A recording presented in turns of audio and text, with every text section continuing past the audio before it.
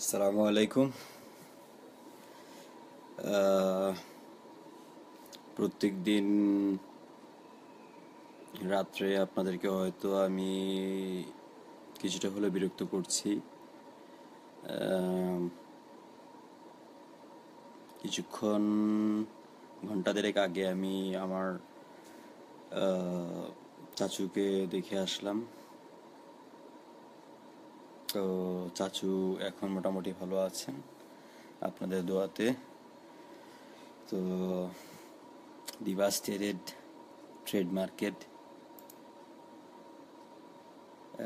আপনারা কাইন্ডলি অবশ্যই আমার গতকালকে কয়েকটা কথা বলেছিলাম, যে কয়েকটা সেক্টরের কথা বলেছিলাম। এর মধ্যে হোপফুলি আপনারা সরি হোপফুলি আপনারা দেখতে পারতেছেন, আমি এখন আমার ট্রেডিং বোর্ডে দেখতে পারতেছি আপনাদের এখানে আমি কালকে মেনশন করেছিলাম যে আপনাদের টেক্সটাইল এবং ফার্মাসিউটিক্যাল, তারপরে পাওয়ার, গ্যাস ফিল্ড, পাওয়ার সেক্টর যেগুলো ছিল সেইগুলোর দিকে একটু ধ্যান দেওয়ার জন্য। ঠিক অ্যাট এ গ্লেন্স দেখেন ইয়েস্টারডে ক্লোজিং প্রাইস এবং যেটা ছিল এলটিপি লাস্ট ট্রেডিং প্রাইস, যেটা সেই আনুপাতিক হারে আজকে টপ 10 গেইনার্সের মধ্যে দেখুন টেক্সটাইলের মধ্যে আছে, কিন্তু রহিম টেক্সটাইল আছে, তারপরে আপনার এনভোটেক্স আছে,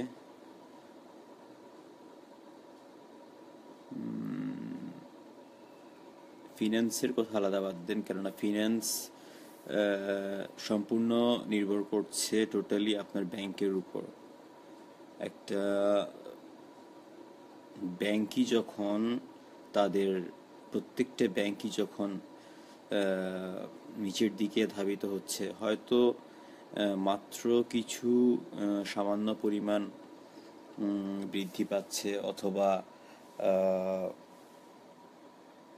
কয়েক পয়সা এদিক সেদিক হচ্ছে, সেটার জন্য কিন্তু আপনি টোটালি পুরোটা কিনে রাখতে পারেন না। এটা আমার পার্সপেক্টিভ থেকে বলছি আমি। আর আমি আর কয়েকটা বলেছিলাম যে আপনাদেরকে, যে ফার্মাসিউটিক্যাল সেক্টর, এখানে দেখুন যে Pharma aid, SA formulation, GSK ছিল গতকালকে, জিএসকে গ্ল্যাক্সোস্মিথ আবার ব্যাক করবে, আই হোপ সো। এবং এখানে দেখুন যে কালকে যে কয়েকটা মেনশন করেছিলাম, যে কয়েকটা সেক্টরের মধ্যে একটা, দুটো, তিনটা, চারটা, নিয়ার অ্যাবাউট 5টা থেকে 6টা টপ 10-এর মধ্যে কিন্তু 5টা কিন্তু আপনাদের এই সেক্টরের মধ্যে আছে। সো যদি আপনারা শর্ট টার্মে কোনো ধরনের কোনো গেইন করতে চান, যে না আমি শর্ট টার্মে আমি প্রফিট নিয়ে বের হব, সেক্ষেত্রে আপনারা যদি 45 টাকায় কোনো কিছু কিনে থাকেন, সাপোজ এখন আছে রহিমটেক্স আছে 310 টাকা 90 পয়সায় ক্লোজিং প্রাইস। তো যদি এটা আগামীকাল আপনার স্টার্টিং প্রাইস হয় আপনার শুরুতেই, কেননা প্রথমেই তারা একটা মার্চ করে রাখে প্রতিদিনই, যে আমাদের আজকে ট্রেডিং কোড অনুসারে, সেটা আজকের থেকে সাপোজ গতকালকে আমাদের ইয়েস্টারডে ক্লোজিং প্রাইস ছিল 310 টাকা 90 পয়সা, এবং আজকে হঠাৎ আগামীকালকে এটা শুরু হবে 312 টাকা অথবা 315 টাকা দিয়ে স্টার্ট। সো অথবা 311 টাকা, আবার দেখা যেতে পারে 360 টাকা 8 টাকা দিয়েও নেমে আসতে পারে। সো এখানে দেখা যাচ্ছে যে 315 টাকা পর্যন্ত সর্বোচ্চ ছিল, এবং ফ্ল্যাকচুয়েট করে নিচে নেমে আসছে 295 টাকায়। আমি আগেই আপনাদেরকে গতকালকে আমি বলেছিলাম যে টেক্সটাইল খাতটা এবং ফার্মাসিউটিক্যাল খাতটা, পাওয়ার অবশ্যই আসবে পাওয়ার সেক্টর, যেটা পাওয়ার সেক্টরটা এখন হয়তো আপনাদের খুব একটা টপ 10-এর মধ্যে টপ 10 আমরা অনেকেই ফালাফালি করি যে না টপ 10 কারা হচ্ছে, তা সেই অনুপাতে আমরা কিনবো। তো ওপেনিং প্রাইস অনুসারে এখানে লাস্ট ট্রেডিং প্রাইস অনুসারে দেখা যাচ্ছে যে আপনার লঙ্কা বাংলা ফিন্যান্স আপনার সেটা অনেক লেন্দি একটা প্রসেস। সো এটার থেকে আমার মনে হয় যে না, এটার থেকে আপনারা স্ক্রু করাটাই বেটার। আমি সাপোর্ট আজকে অন্ততপক্ষে আপনাদেরকে একটা হিন্টস দিতে পারি, যে সেটা হচ্ছে যে আপনারা টেক্সটাইল খাতের দিকে অন্ততপক্ষে একটু মনোনিবেশ করবেন। টেক্সটাইল খাতে যেহেতু রাহিম টেক্স, তারপরে হচ্ছে এনভয় টেক্স এবং সিএনডিও কিছুদিনের মধ্যেই দেখবেন হয়তো বা সিএনডিও ভালো একটা পজিশনে চলে আসবে। সাপোজ আমি রাহিম টেক্সে ঢুকলাম, এখানে দেখা যাচ্ছে যে আপনাদের প্রত্যেকটা জিনিস আপনাদের একটা খেয়াল করবেন যে আপনারা জানি না আপনারা কতটুকু ডিএসসির ওয়েবসাইট ফিগার আউট করেন।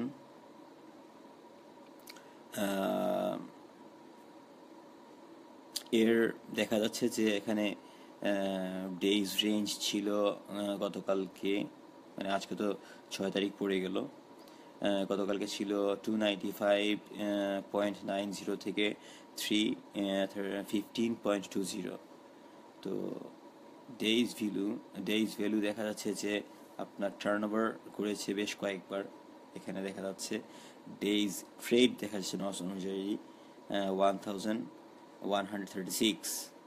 সো মার্কেট ক্যাপিটালাইজেশন আপনাদের এখানে সব থেকে মেইন ব্যাপারটা হচ্ছে যে আমার অথরাইজড ক্যাপিটাল কতটুকু আছে, পেইড আপ ক্যাপিটাল কতটুকু আছে, ফেস পার ভ্যালু কতটুকু আছে দেয়া।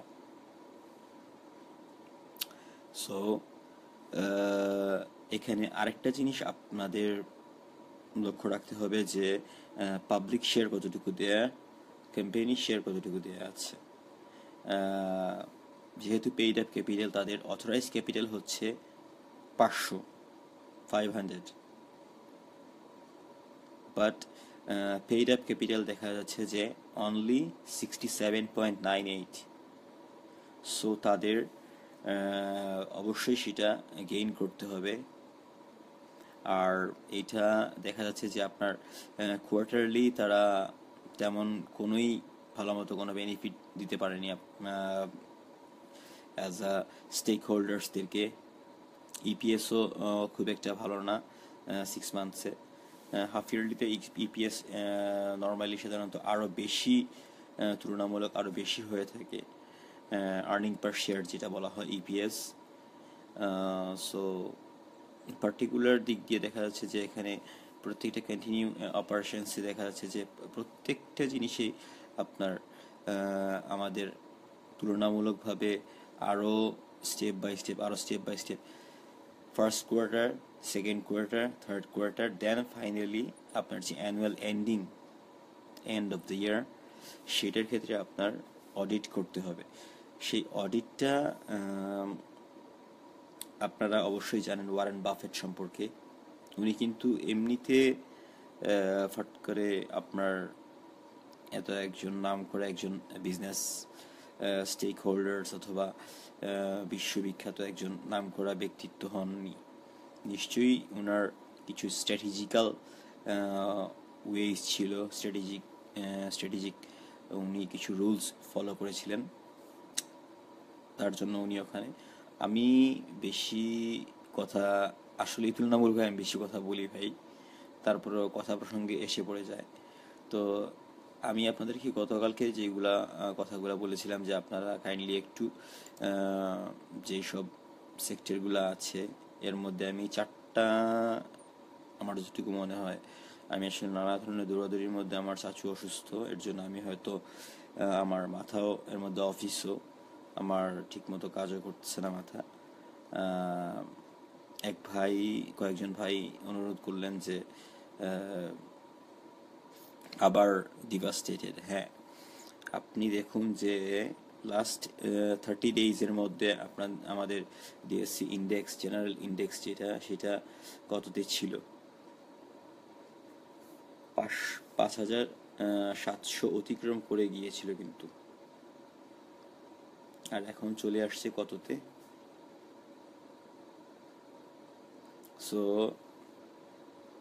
যে কোনো জিনিস আপনার বিনিয়োগের আগে আমাদের দু একটা জিনিস মাথায় নেওয়া উচিত, যে কোন কোন খাতটা, কোন কোন দিকটা আমাদের ভালো মতো যাবে অথবা যাবে না।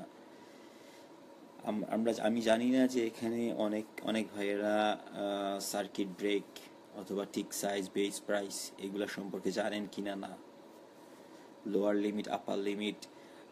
যেমন শর্ট ফর্মে আপনাদেরকে বলি, অনেকে হয়তো সহজে বুঝতে পারবেন।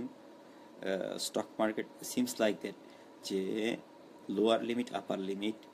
যেমন আমরা টরেন্ট থেকে যখন কোনো একটা মুভি ডাউনলোড করি, তখন বিডার্স অ্যান্ড সিয়ার্স দুইটাই কিন্তু আমরা ফলো করি। যেটাতে বেশি থাকে সেটাতেই কিন্তু আমরা ক্লিক করি। সো আপার লিমিট এবং lower limit seems like that, একই। তো এখানে আরও কিছু আছে, যে আপনার আরেকটা আমি সেক্টরের কথা বলতে পারি আজকে আপনাদেরকে, যে সেটা হচ্ছে অটোমোবাইলস। কেননা আপনার দেখতে পারবেন যে অটোমোবাইলসটা ইন জেনারেলি আপনার কিছুটা হলেও সংশ্লিষ্ট হচ্ছে গ্যাস রিলেটেড। যেমন নাভানা সিএনজি থেকে শুরু করে, নাভানা থেকে শুরু করে এগুলা সম্পৃক্ত, একটা অপরটার সঙ্গে সম্পৃক্ত।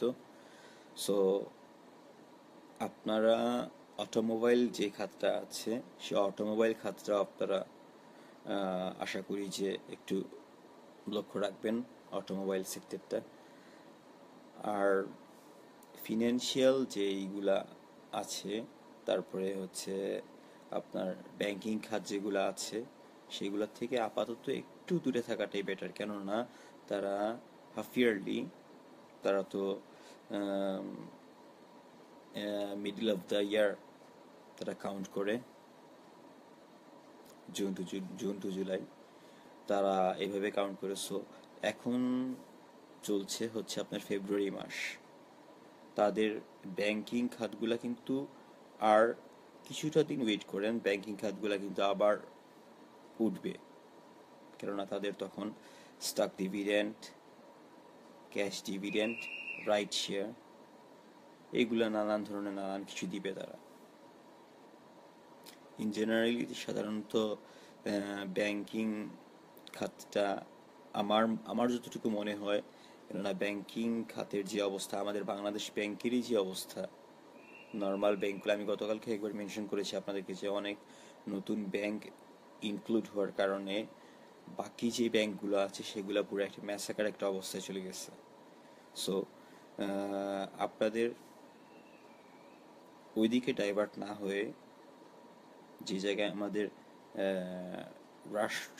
রাষ্ট্রের যে ব্যাংক, বাংলাদেশ ব্যাংক, সেই ব্যাংকই ঠিকমতো আপনার পরিচালনা, অথবা এই যে কিছুদিন আগে কেলেঙ্কারি, হ্যাকিং, আবার টাকা আনছে, কি করছে না করছে সেটা আমাদের মাথায় ধরার মতো না ভাই। এত হাজার হাজার কোটি টাকার ব্যাপার স্যাপার, অনেক কিছুই। তো রাত্রি অনেক, আপনারা বুঝে শুনে বিনিয়োগ করবেন। আবারও বলছি আমি, যেটা আমার মা নেই, আমার মা এই এপ্রিলে 3 বছর হয়ে যাবে মারা যাওয়ার। 2011-10 যখন ধস নামার দিকে, তখন আমাকে বারবার আমার বাবা মা আমাকে বারবার অ্যাওয়ারিং কথাবার্তা বলতেন, যে বিভিন্ন টক শোতে দেখাচ্ছে, তুমি দেখো এটা ধস নামতে পারে, ওইটা ধস নামতে পারে, তুমি একটু সাবধান থেকো। কিন্তু আমাদের আসলে কি, আমাদের বয়স তো কম তুলনামূলক, তারপরেও ওনাদের তুলনায় আমাদের তো বয়স কম, তার মানে এই না যে আমরা আন্ডার 18। তো সেই হুজুগে হয়তো তখন অনেক কিছুই করছি, করার পরে অ্যাট এ টাইম দেখা গেছে যে কোনো কিছু আর করতে পারিনি, অনেক টাকা হয়তো লস গেছে, হয়তো মানে কি অনেক টাকাই লস গেছে। এবং স্টিল নাও এখনো পর্যন্ত ফ্যামিলিতে বিভিন্ন ধরনের বিভিন্ন দিক দিয়ে কথা শুনতে হয়। তো আমি আশা করব যে ভাই আপনারা আপনাদের কষ্টের টাকাগুলা অন্তপক্ষে যেন এই খাতে বিনিয়োগ করে, যাতে আপনারা আপনাদের ফ্যামিলির অথবা ফ্যামিলি মেম্বার্স, প্যারেন্টস অথবা ফ্যামিলি টাইজের কারো কাছ থেকে কোনো পিঞ্চিং, কোনো কথাবার্তা যাতে না শুনুন, যে না অমুক শেয়ার মার্কেটে ঢুকে হ্যান ত্যান সব কিছু দিছে, সব শেষ করে টাকা পয়সা। তো আমি আবারও বলছি যে আপনারা power sector, textile, pharmaceutical, miscellaneous যেগুলো আছে বিবিধ, যেগুলো আলাদা, আর গভর্নমেন্ট যে শেয়ারগুলো আছে সেই গভর্নমেন্ট শেয়ারগুলোর দিকে একটু নজর দিবেন। আর অন দ্য আদার হ্যান্ড আরেকটা যেটা বললাম যে আপনার অটোমোবাইল যেহেতু আমাদের এখন গ্যাস রিলেটেড, পাওয়ার সেক্টর যেহেতু গ্যাস রিলেটেড, সেহেতু আমরা কিন্তু নর্মালি আমরা বাসায় ইউজ করি মিথেন গ্যাস। এবং গভর্নমেন্ট চাচ্ছে ফোর্সফুলি কিছুদিন পরেই হয়তো গভর্নমেন্ট আপনার হয়তো বা করে ফেলবে যে ডাবল বার্নার এত, সিঙ্গেল বার্নার এত। তখন আলটিমেটলি ম্যাক্সিমাম মানুষই আপনার ধরেন সিলিন্ডার গ্যাস ইউজ করা শুরু করবে। সো এটা একটা টার্নিং পয়েন্ট। নাভানার কিন্তু আপনার তাদের আছে স্টক মার্কেটে, এছাড়া আরও অনেক কয়েকটা কোম্পানি আছে এই রিলেটেডই। সো তাদের কিন্তু সেই সময় তাদের কি বলবো আমি আপনাদেরকে, কিভাবে বুঝালে আপনারা বুঝতে পারবেন, আমি মানে তাদের পারফরমেন্সটা দেখানোর জন্য জনগণের কাছে, যে পাবলিকলি যে আমরা খুব বেটার সার্ভিস দিচ্ছি, আমরা মিথেন গ্যাস ইউজ করি বাসায়, কিন্তু সিলিন্ডারটা হচ্ছে বিউটেন গ্যাস। তো সেই বিউটেন গ্যাসটা ইউজ করার জন্য তারা ফোর্সফুলি হয়তো গভর্নমেন্ট হোক আর অন দ্য থার্ড পার্টি, অন্য থার্ড পার্টি হোক, যারাই হোক, আমাদেরকে যদি বাধ্য করে, সে তো আমাদের করার কিছু নেই, আমাদের করতে হবে। দেন তখন কিন্তু এটা স্টক মার্কেটে একটা ইফেক্ট ফেলবে। তো ওই ইফেক্টটা যখন ফেলবে তার আগ মুহূর্তে তারা একটা ভালো একটা গুড অ্যাপ্রোচ দেখানোর জন্য তাদের শেয়ারটা একটু আপ করবে। সো অটোমোবাইলটাও আপনাদের একটু নজরদারির মধ্যে রাখবেন। এখানের মধ্যে আরও আছে বিভিন্ন অলটেক্স আছে, তারপরে আলহাজটেক্স আছে, তারপরে আপনার বিভিন্ন ধরনের টেক্সটাইল, যেগুলো আমি বললাম আপনাদেরকে, টেক্সটাইল খাতটা, ফার্মাসিউটিক্যাল খাতগুলো আমি কিন্তু বারবার রিপিট করছি আপনাদেরকে। সো বাকিটুকু আপনাদের উপর, আপনারা ব্রোকারেজে যান রেগুলারলি, হয়তো বা রেগুলারলি অনেকেই যান, হয়তো বা সপ্তাহে 2-3 দিন যান, অথবা অনেকে আছে যে 5 দিনের 5 দিনই যান। তো সেই সকল ভাইদের অথবা অনেক বোনেরাও আছেন যাদের টাকা ইনভেস্ট করা, ওনাদের উদ্দেশ্যে একটাই কথা যে ভাই বোন, আপনারা আপনাদের টাকা ভালো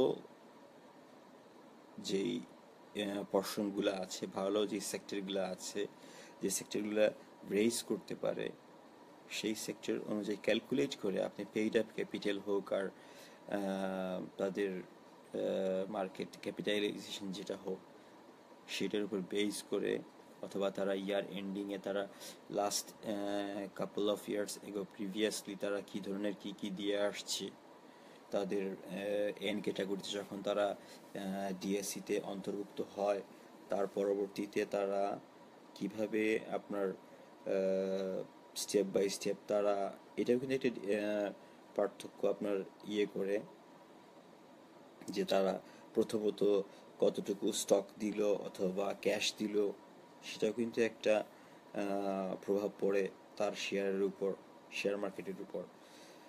মানে তার যে কোম্পানিটা, শেয়ার মার্কেটে না, তার কোম্পানিটার উপর যেটা আপনি কিনে বসে আছেন। সো এখানে অনেক কিছু আছে যেটা ক্যালকুলেশনের ব্যাপার। আর এখন তো আরও ডিএসসি BD.org অনেক মডিফাইড করে ফেলছে, আগের তুলনায় অনেক বেটার। আপনারা এখন নিজেরাই আপনারা বিভিন্ন ধরনের রুলস অ্যান্ড রেগুলেশনসগুলো যেগুলো আছে, তারপরে আপনার ক্যাটালগ থেকে শুরু করে আপনার ইনভেস্টর গাইড, টোটাল আপনারা সব কিছুই কিন্তু নেটের মধ্যেই পাচ্ছেন। সো আমি হয়তো আপনাদেরকে আর বেশিক্ষণ বিরক্ত করব না, দোয়া রাখবেন ইনশাল্লাহ। আর আমি যেটা গতকালকে বলেছিলাম যে ওয়েবিনারের কথাটা, আমি হয়তো ইনশাল্লাহ খুব দ্রুত সেটা করার চেষ্টা করব, এবং আমি ডিসাইড টোটালি করে ফেলেছি যে এটা স্লাইডারের মাধ্যমে পাওয়ার পয়েন্টে এটা টাইম টু টাইম দেওয়া হবে, এবং পার 15 days 15 দিনে আমি 2বার স্লাইডারটা দিব ওয়েবিনারে, এবং টোটালি ফ্রি ফর অল,